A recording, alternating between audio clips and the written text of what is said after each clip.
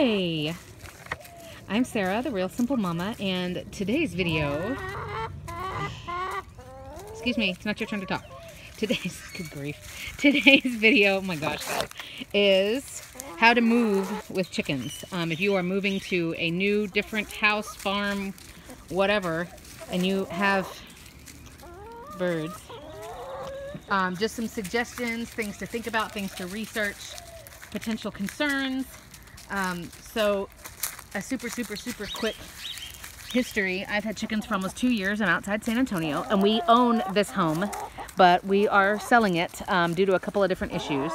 And I found the perfect rental that has a walk-in chicken coop. I know you guys want to see it. Hopefully the next video after this one, you'll get to see the new coop.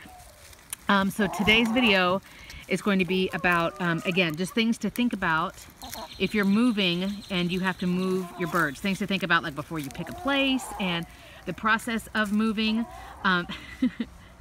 Calypso's running after something. And then I'll do another video soon about, you know, kind of on the other side of things. Like once you have moved, here are a couple of other things to be aware of, like setting up the new coop, you know, disinfecting, things like that. I'll touch base with those things right now, but so the very first thing that you want to be aware of, you know, you find out that you're going to be moving.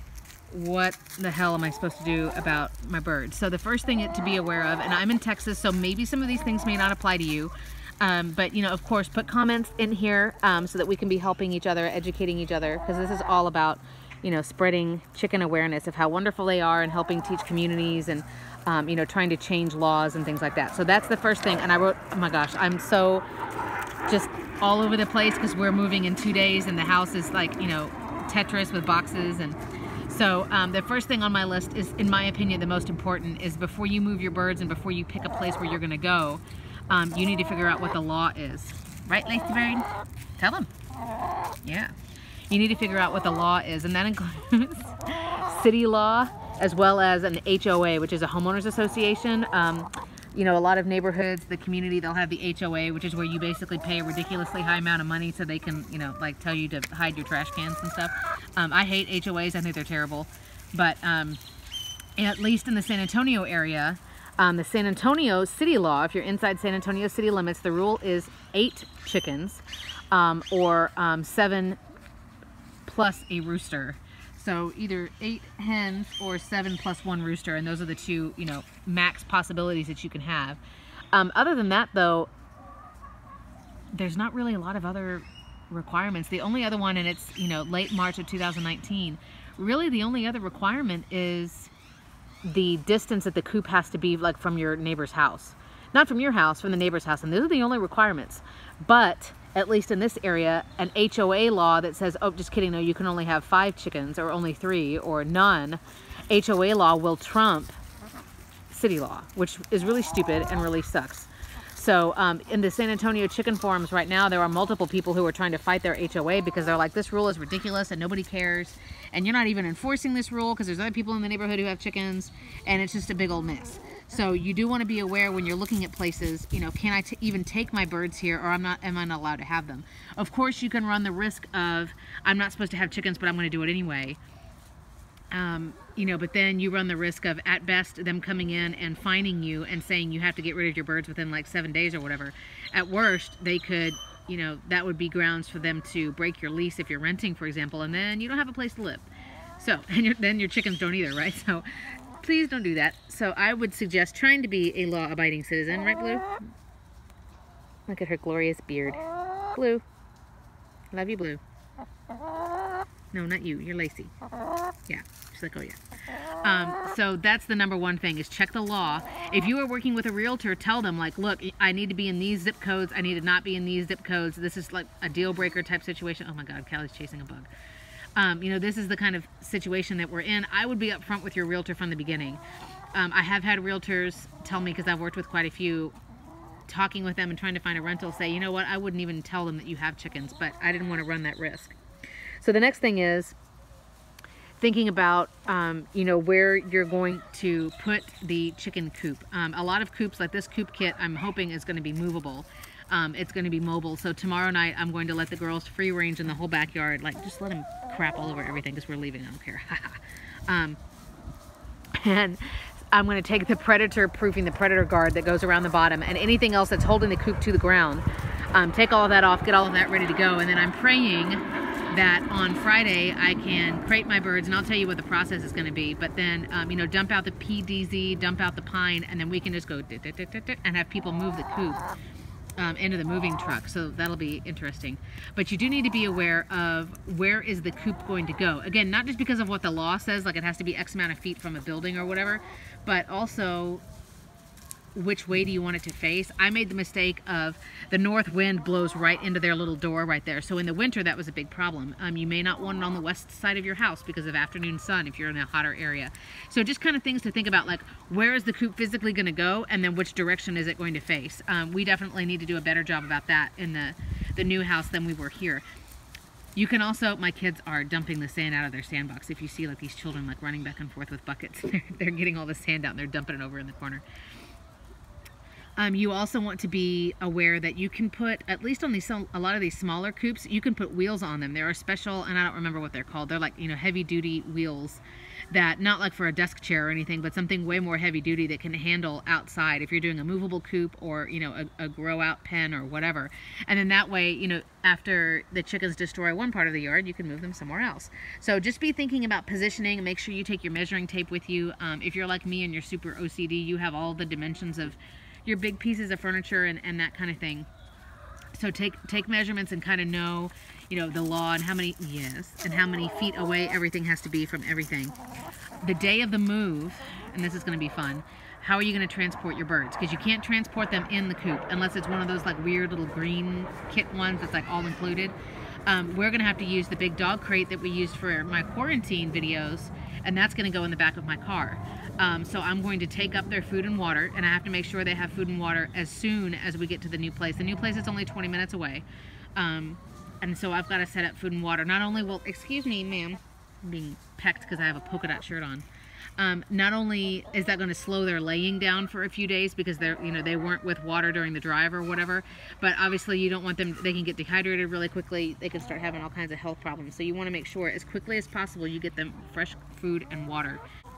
So have a plan, even if it's just temporary, even if it's just like one of your kids' plastic bowls or like something really cheap and really temporary, like as soon as you can get them settled somewhere, even temporarily, even in like a cat carrier or whatever, like make sure you get them food and water as soon as possible.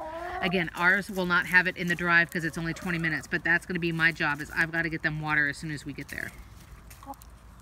Make sure also that whether they're just hanging out in a cage, you know, a crate, or, you know, you put them in, they're going to be locked just in that coop for a day while I disinfect the walk-in coop, and I'll tell you more about that in a minute.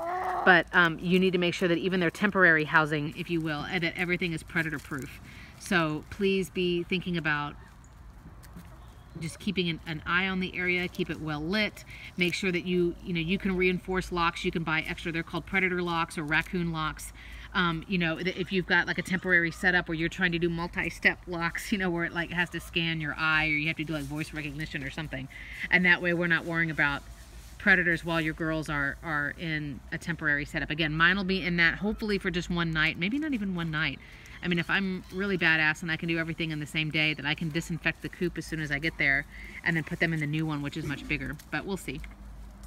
So again, just think about them being somewhere safe. I mean, hell, you can put them in your garage for one night, or if you've got like a storage shed on the property or something like that. Just making sure that they are, before you get your full setup, like, and you get to put your predator proofing down and all of your fences and hawk deterrents and et cetera, et cetera, et cetera. Make sure while they're just hanging out, they're not, you know, just bait, like, hello, free food, you know. The other things that I was going to talk about, I'll touch real briefly on disinfecting the new coop. If you're putting them into a different building, of course, if you're taking the same coop, you can always disinfect it too, just for the hell of it. But in my lack of knowledge, you know, I go to the backyard chicken forums. Again, if you're on any kind of social media, look for like local chicken groups, because they'll know a lot more about the flora and fauna in the area, the pests that you guys encounter, your type of climate, all that kinds of stuff. So in my forums, I was asking them, like, dude, we've got this amazing walk-in coop that we are going to be using. You know, how can I disinfect it? It looks like it hasn't been used in a while, but I don't, you know, I don't trust people. So, you know, I want to make sure I do something. Man, they're just going after bugs. And there are a couple things you can do. Now, I think I have all of these, you know, ratios correct, but please, please, please do research. Don't just trust me. I'm just an idiot on YouTube, okay? Like, don't trust people on YouTube. So you can use for a, like, spray type disinfectant that you would use on everything, that you can use it on every surface from plastic to their feeders and waterers, empty, of course, but, you know, to roosts, to wood, to the ground, whatever. There are 3 different choices that I read about that are one method, and then I'll talk about the other method. So one method is either doing a diluted solution of either bleach and water, white vinegar and water, or, oh, sorry girls. Sorry, dropped my Post-it. Or Listerine and water. And those are all things, excuse me as I lean back here. Ugh. These are all, these are all different options. Did you get it, Flopsy? Atta girl. Those are all different options that you know, mix it. Most of those, and double check, but most of those, I believe it's 50%, you know, the thing, and 50% water. You know, and then you just put it in a spray bottle and you just saturate everything and let it dry. Bleach, of course, you're going to want to make sure that everything's well ventilated and that the birds are not in there. Vinegar, I mean, I use vinegar around my birds and they're like, all right, whatever. But, you know, you want to make sure that everything gets saturated and then it can dry. But particularly with the bleach, you just want to be careful with the fumes. So this is something you would do before your girls are in there. You know, don't spray it like while they're sitting and roosting at night. Man, this is hilarious. There's those big mayflies, those big stupid mosquito looking things. And the girls are just going to town. Right? So there's spraying different solutions. You know, some people like vinegar, some people hate it, some people want bleach. I'm just going to do vinegar because I'm not that worried about it. You know, my birds, you know, I have ivermectin, I also have poultry dust. And again, I'll do another video about like setting up the new coop, or like, congratulations, you've inherited another chicken coop. What do you do now? I'm going to Disney World. But anyway, the other option that was like totally like, what? You know, I have no idea, is there's a product called Oxine, O-X-I-N-E, and it is, you buy it as a liquid and it can be activated or unactivated, and you basically put it in a fogger, and so then it, you know, it makes like the mist, and you have to saturate everything with the mist. That for me was going to be like a $200 expense for the fogger, then plus the product that I was going to have to go to a specialty place to buy, and I just don't have the time and the money to do that right now. But Oxine is safe for your birds. You can put a very diluted amount like in their water, and it keeps like the water containers from getting all slimy.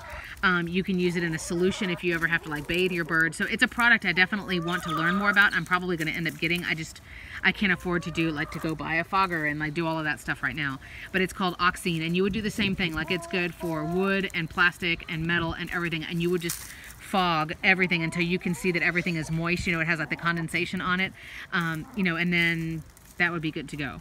So there's a lot of people on the chicken forums who really hype that stuff, and it's the kind of like multi-purpose product that you would like having around anyway. Would you mind not singing right here? I'm busy. No? Okay. Jeez. So there's that. Of course, you want to have clean bedding. You want to figure out what kind of bedding system you want. I'm not going to do the deep litter method, but that's a way that you could do, you know, if your birds are in like a big run type area, you could do deep litter in their, like under their roosts and stuff. I'm going to continue to do some PDZ for right now, and pine in the nest boxes. So I got to clean all that out. Make sure they have clean food and water, of course. The only other thing I was going to suggest quickly is I like to, look at her tail blown out. Flopsy, you look like a turkey, honey. Yeah, sorry. Not trying to be insulting. Once we move and we get established, I've always done this because I'm kind of a dork, but I always write like, hello, welcome us to the neighborhood, you know, this is my name, this is my husband's name, come say hi, you know, whatever. And I write these little cards and I put them like in my neighbors' mailboxes or like on their doors, just, I don't know, just because it would be nice to have like that kind of community mentality in your, you know, community, like duh. But I'm also probably going to bribe my neighbors with eggs. And so that never hurts to say, like, you know, I don't know, like give them a picture and say, yes, my chickens have names and they're pets and they're really good for the area because, you know, their poop is actually good for the ground and they actually keep pests away, you know, things like snakes and mosquitoes and flies and things like that. And they're quiet and they make food and, you know, they can help with composting and et cetera, et cetera, et cetera. So, you know, whether you want to inform your neighbors and like help spread the love, you know, again, because you don't want an enemy living next to you because they can make your life a pain in the ass. They can try to change the law. They could go complain to the HOA. You know, they can call the cops on you. Like, I don't know. But educating them, like, no, I don't have a rooster. She's a hen, and she does a little thing called an egg song. It's totally normal. This is what it is. You know, giving them eggs, things like that. Because for me, this sounds kind of dumb, but like advocacy for teaching people about backyard chickens, you know, and I love my dogs, and you know, we have a turtle, and like I love all kinds of animals, but I feel like chickens get like an unfair, I don't know, at least around here, when it comes to the law, I feel like the laws are way stricter for these chickens. Like, my birds don't ever make a peep, except for they, you know, they do their egg song every once in a while, which only lasts for a second. But we have like these ridiculously loud dogs that go, not our dogs, but dogs in the neighborhood that go crazy at like 11 o'clock at night for like minutes on end. And it's like, how is that allowed? And that's okay. But my birds that are actually, I mean, if we want to be real, you know, my chickens are actually more productive and more useful for the family than the dogs are, or cats, or anything else. So, I don't know, it's just not fair. So instead of being like, oh, well, I'm a jerk and I'm going to have chickens because I can, and you just got to deal with it, here's the law, you know, screw you. Instead being like, hey, you know, here are our chickens, and they have names, and if you ever want to come over and hang out and give them treats, you know, if you have leftovers, and just making it a good community thing. Because I certainly want people to, I want people to ask questions about them, and I want people to say, like, so can they have chicks if there's not a dude around? And, you know, like, this one looks like a rooster, it's not a rooster, and that one looks like it has a beard, and how old are they? And you know, like, I want people to ask questions, because then they will, you know, people fear what they don't understand, and they hate what they don't understand, and I want them to understand. And they can't make me get rid of my chicken, so they better like it. There's my sassy little afterthought. But anyway, those are my thoughts about if you're going to be moving and you have chickens. Just some things to think about, some things to research, ideally before you put your place on the market, or, you know, before you pick what the new place is going to be. Just some things to think about, like, okay, in this house, jeez, in this house, where would the coop go? In this house, where would we have it face? You know, in this house, how would we do the yard? You could see my previous video about, you know, the good news for our flock, about how, you know, instead of doing a big run that's like just one big rectangular space, we might be doing a little tunnel zone, because they have the big walk-in coop, and then they might have like a long, narrow type space. You know, so just kind of thinking as you're walking places, you know, making sure that you're talking to your realtor about things. The number one thing, again, is to check the law. And or the HOA first, and it probably varies by city. You can certainly call the city, contact the city. I mean, in my experience, even animal control and like animal services, like for the city, like they didn't know what the hell they were talking about, because nobody ever calls and asks about chickens. So make sure you know what the law is. Make sure you check first, instead of, you know, you've signed a lease, you've put a down payment, and now, oh wait. But if you have other suggestions, if you've moved with birds, especially if it's been like a long distance type move, like, I don't know, cross country or that kind of thing, like, please put comments in, you know, let's help each other, let's teach each other. But this is hopefully maybe the last video that we're going to be doing here. I do have other videos if you're finding me for the first time, lucky you. I do have other videos from everything from quarantining birds to what does chicken chores look like, to how we built this run. That's really great. It's really adaptable. We're going to be able to take all of these pieces with us. You know, things you can feed your chickens, healthy chicken treats, chicken snacks, all kinds of stuff. I've said it before, I'll say it again. My YouTube has been acting weird as far as me getting notifications when you guys put in comments. So feel free to email me instead, and that way, especially if you've got a question or you need help or something, it's a lot easier for me, just the way I get notifications and the way my brain works. I prefer doing email than, you know, like Facebook Messenger, or, you know, messaging me on my, like, my blog Facebook page, because I have realsimplemama.com as well. I'm also on Twitter. But if you've got questions or you need help or suggestions, emailing is best. That way you can send me pictures, we can go back and forth, and it's not this big convoluted mess. So I hope that I can help you. I'm so excited to show you guys the new place. I will as soon as I can. And I'm Sarah, the Real Simple Mama, and we'll be back soon.